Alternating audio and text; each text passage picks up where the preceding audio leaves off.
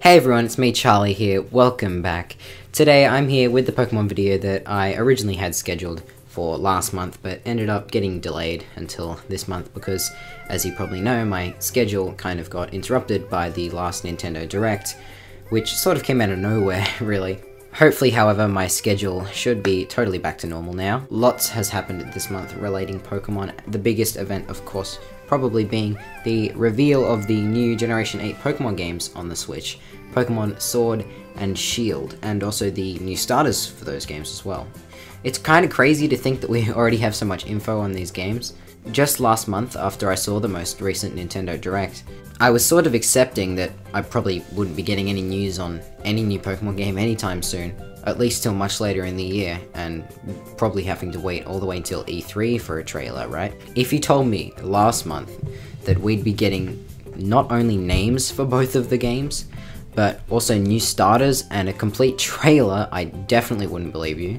I was thinking of doing a reaction video to the live stream, but I didn't end up doing one because the live stream was really early in the morning, you know, because of time zones. And when I watched it for the first time, it was school morning, so I didn't have the time to set everything up and film, and I definitely wasn't going to wait until the afternoon to see it for the first time like it was out. I was going to watch it, obviously. So I figured I'd just put my thoughts and feelings together, you know, into this little bit before the start of this video. So basically, initial thoughts. It looks really good. UK region, pretty cool. Every region that comes out is just another region closer to an Australian-based one. You know they're gonna do it eventually. It's just a matter of time. Think of all the things they could do, all of the amazing animals and places and things they could take inspiration from. Anyway, Galar region.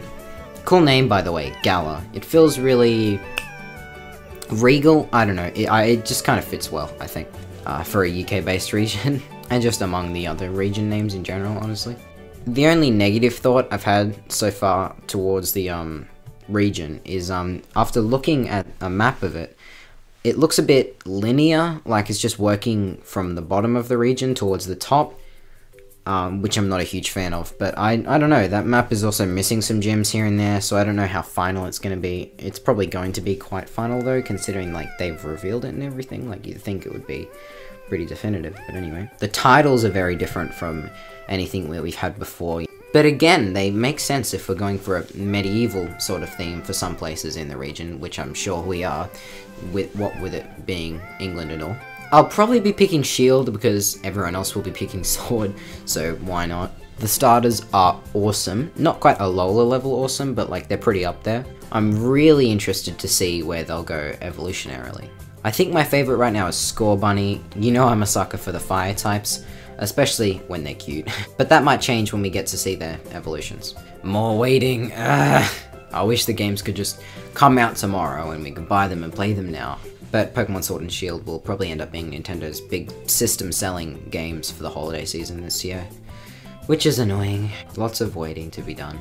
But if they're good and worth the wait, I will wait as long as I have to. With the recent announcement of these new entries into the series, I'm not only very hyped, because of course I am, but also I'm rekindling my love, in a way, for the series. It's been a while since I played a whole Pokemon game all the way through, especially a new one. So a brand new game along with a new region, a whole new lineup of Pokemon, and of course, a whole new story, is a perfect way to return to the series. I unfortunately didn't get to play Let's Go Pikachu or Eevee as of yet, because I figured I'd just wait for a whole new generation to play Switch Pokemon, basically. But I will probably get around to playing them eventually, after I've played through, you know, the new games when they come out. The idea of Pokemon on the Switch is really exciting for me. A handheld version of the game to play on the go, just like generations prior, but also being able to play it on a TV in docked mode at 1080p.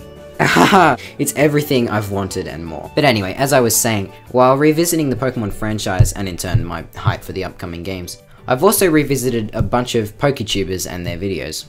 True Green 7, M&J TV, the Aura Guardian, the Supreme Arcanines, you name it, I've probably watched a video of theirs recently. But one PokeTuber who I never parted from in the first place was a man by the name of Birdkeeper Toby. He's been my favourite PokeTuber for ages now, and I definitely think he deserves more attention in the community, honestly. His approach to the franchise is so incredibly original and creative, which is what I admire and respect most about his work. I always enjoy his theories and general discussions about the Pokemon world.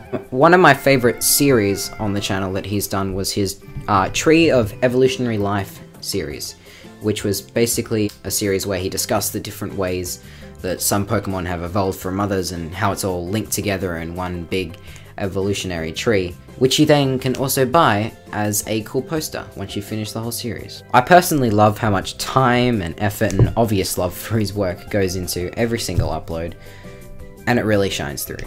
If you're into Pokemon and you haven't heard of him, go check him out, he is awesome. His channel is Birdkeeper Toby, link in the description. But hands down, my favourite of his many series he's had on his channel has to be his My Pokemon World series. It's a series that I feel really symbolises the creativity and originality that the Birdkeeper Toby channel is all about. It's a series that branches over many individual mini sub-series, if you will, but they're all videos about fantasy regions and gyms and evil teams, all from the mind of Toby, all inside of the Pokemon universe, where the star of every episode is, you guessed it, Toby himself. Every episode always goes really in depth about the world and the ideas and picture that he imagines. As you may have guessed if you've seen any of his videos before, that is where the inspiration for this video comes from. Now, I don't know if I'll make this into an actual series here on the channel, but if I did, I wanted to make a video to sort of kick it off, I guess.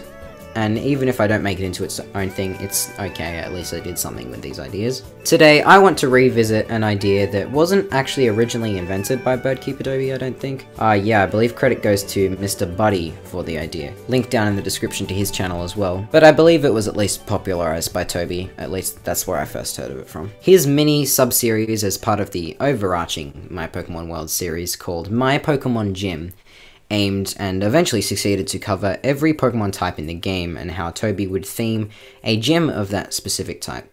Everything from the look and feel of the gym itself to its location to even the Pokemon and the specific moves that those Pokemon would use. So today, inspired by that sub-series, I'm here to present you my ideas for a Dr. W42's My Pokemon Gym. As this is the first episode in this potential series, no promises, I decided to kick things off strong with my favourite Pokemon type, the Fire type. So without further ado, come, take a trip with me into the world of Pokemon and to my Pokemon Gym, the Fire type.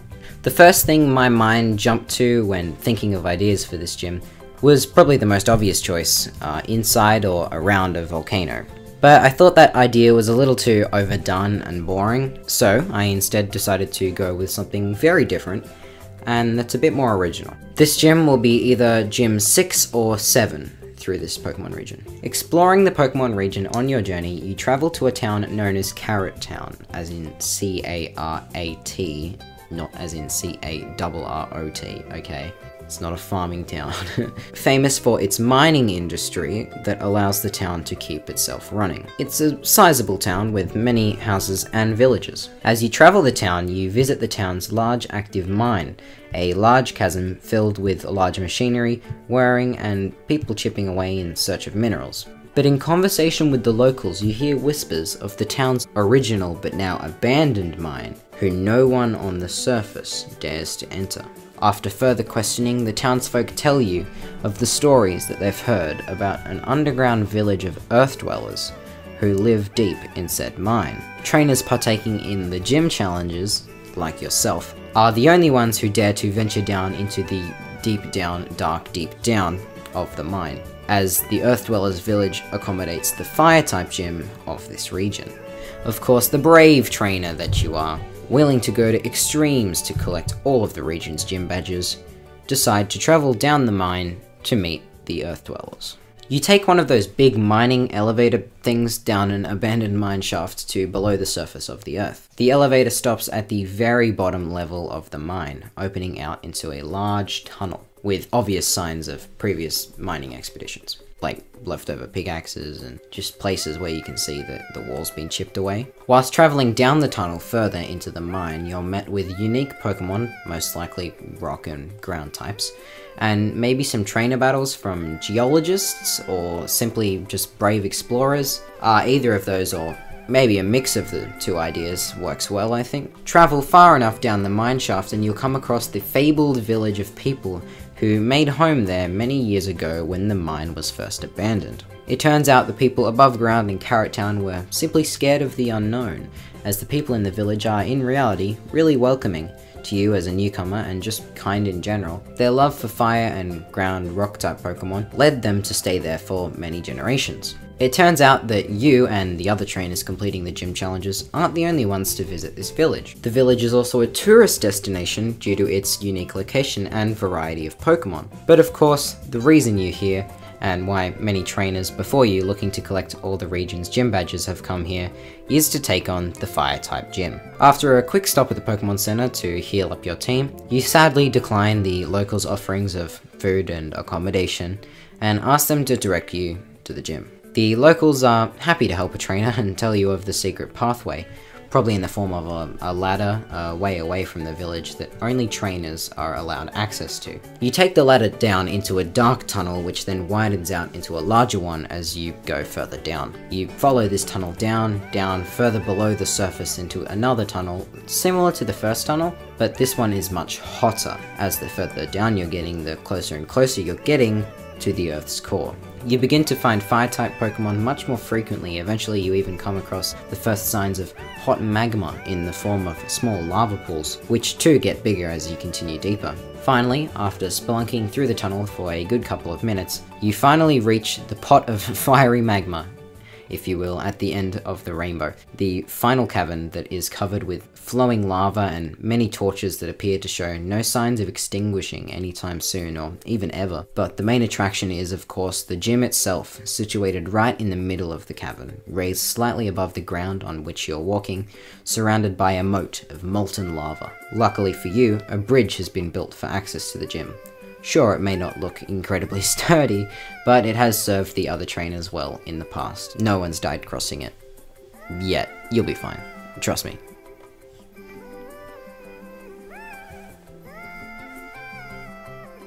I think. Stepping into this cavern feels a bit like stepping into a sauna. The heat is so strong. After taking a moment to breathe and take in your surroundings, you hesitantly and very carefully take the bridge over to approach the gym, trying not to look down as you go. After a treacherous couple of seconds, you're on the other side of the bridge, right at the door to the gym. You place your hand on the handle of the gym to open it, but quickly retract your hand in pain. The handle is, of course, incredibly hot. So hot that you actually need one of your party Pokemon to use a water-type move on it, so that you don't burn yourself trying to enter. This is like some other gyms with HMs such as Cut, just as a sort of mini obstacle sort of thing, I guess, as if the caves weren't enough already. But it shouldn't be difficult at all. If you're taking on a fire-type gym, you probably already have a water-type with you anyway. You pull the doors wide open and are instantly hit with a blast of heat so strong you almost fall over. Recovering yourself, you take a deep breath and step inside. If stepping into the cavern was like stepping into a sauna, walking into this gym feels like the inside of a volcano. But it's not actually the inside of a volcano because that would be boring and unoriginal. But you are determined to win this badge. Shaking off the intense heat, you look around to take in your surroundings. The main attraction is a large pool of lava, with varying sizes of rocky platforms poking up through it. The lava itself is flowing in from one side of the room and flowing back out the other. The lava river is separating you from the gym leader on the other side, whose appearance you can't quite make out from here. Poking through the lava are these large chunks of rock. The idea is that you have to hop from rock to rock over the lava to reach the gym leader. As you go across, you're surprised to encounter and battle ex-Team Flare grunts, who will mainly use Fire-type Pokemon, obviously, and just the Pokemon that Team Flare commonly used in Kalos. Why is Team Flare here? I'll explain that in a second. After battling all of the grunts and making your way over the lava river, you finally reach the gym leader on the other side. He's leaning against the wall, his face obscured by shadows. "Well, well," he says, "you managed to beat my grunts," which actually wasn't really that impressive, honestly. They're kinda crap, but don't tell them I said that. More significantly, you managed to traverse these caves to reach me. While that might be impressive in itself, my friend, your greatest challenge still lies ahead of you. The gym leader then steps out of the shadows. The man standing in front of you is middle-aged and wearing an old and faded Team Flare uniform. His hair is gelled up, sort of like that part in Captain Marvel when her hair's all like that. Yep, photo. Yep, great. Except like without the weird glowing energy stuff, and it's a fiery red color. The gym leader is of course me, and yes, in this timeline I am a ringer. It's the only time I would ever be a ringer. In an alternate timeline. In another universe. No offense if you're a ringer, but you are the scum of the earth. Joking, obviously. And in this timeline, I'm an ex-Team Flare admin, which sort of explains the uniform and the presence of the grunts. I then talk about how some people see fire as an element that's a symbol of rage and destruction, but I see fire differently. I think that it better represents a person's burning passion, the consistent ability to bounce back and keep giving it your all, even if you lose. Because just like a good Pokemon trainer, fire is admirable in the way that it continues to burn, just like the torches that decorate this gym. Sure, every now and then a breeze might pick up and you might flicker for a while, but once that breeze clears, you'll relight and be ready to burn again. You've already proved to possess this talent by making your way down here in the first place, but the question still remains. Do you have the power to make my flame flicker, or will I burn right through you? I guess we'll just have to see. I reach into my pocket and throw out a Pokeball, and the battle begins.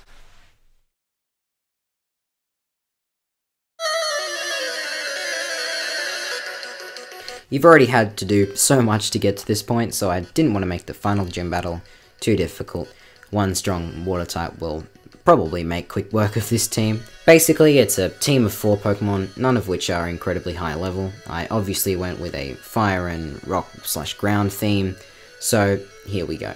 First Pokemon that I throw out is a level 46 Lampin. I love Lampin, it's a cool Pokemon, I knew I had to include it. Ghost Fire is just such a cool type, honestly. I think there should be more Ghost Fire type Pokemon. For its moveset, it knows Shadow Ball, obviously get off that stab damage, Inferno, more stab damage, and then just to be annoying, it's also got on it Confuse Ray and Will-O-Wisp, just to, you know, be annoying basically, and Will-O-Wisp to just wear your team down over time, I suppose. The second Pokemon that I throw out is a level 45 Houndoom. Houndoom is a cool Pokemon as well, and I thought it sort of suited the like dark, fiery sort of tone of like these caverns. It knows Foul Play, Flamethrower, Smog, and Roar.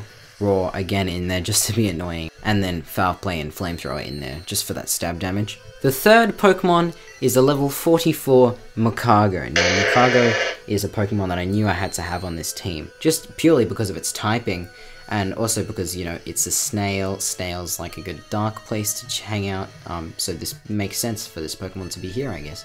Rock and Fire obviously is very relevant as well for a typing. This Mukago on it has Earth Power, Flamethrower. Once again, you'll see it pop up quite a few times because it is such a good fire type move. Yawn and Harden. Gotta throw on these sort of stally, a bit more annoying moves as well as the main damage dealing moves. But you defeat all 3 of my first Pokemon, and I finally have to pull out the big guns. My prized possession, my 4th Pokemon I throw out is Infernape. Now this is a bit of a weird one for a gym leader to have because it is, granted, a starter Pokemon, or well, an evolution of a starter Pokemon, whatever. But Infernape is such a cool Pokemon. It's my favorite fire type. It's like one of my favorite Pokemon. I can't not put it here. If I'm doing a fire type gym, I can't not put Infernape on the team. So here it is, and in this case it is my strongest Pokemon, the final challenge of this gym. It knows Close Combat, Flare Blitz, Acrobatics, and Protect, so he is going to be really doing some damage there. I'm pretty happy with the Pokemon I chose. I think they fit the theme well, and you know, I like them well enough. So yeah, I'm pretty happy with my selection. But despite all this, you managed to defeat me. Alas, I say, it seems that your flame is, in fact, stronger than mine. Here, take this badge. You've earned it. Now, I had a bit of trouble making a badge for this gym, but the basic idea is that it's a volcanic rock with like solidified, hardened like lava running through it. Very creatively, I decided to name it the Magma Badge. I also made a pixelated version because a lot of the art I've been using to show off these locations, all made by me by the way, was pixelated, sort of in the style of earlier generations. Is it because it was easier to make than newer stuff? Probably, but whatever. I congratulate you and send you on your way, wishing you luck on your Pokemon journey. So there you go guys, those are my ideas for a Fire-type Pokemon gym. Again, no promises on whether I'll turn this into a full series, but this was fun, so, you know, I might end up making more in the future for some other types, who knows. Thanks once again to Birdkeeper Toby for the inspiration for this video. Link in the description to his channel once again, go check him out if you're into Pokemon, he is awesome. If you enjoyed this video, let me know in the comments and by hitting the like button down below, and subscribing if you're new, or if you just haven't already. I don't blame you, I forget to do that heaps myself. Thanks for watching, and I'll see you in the next one. Bye-bye!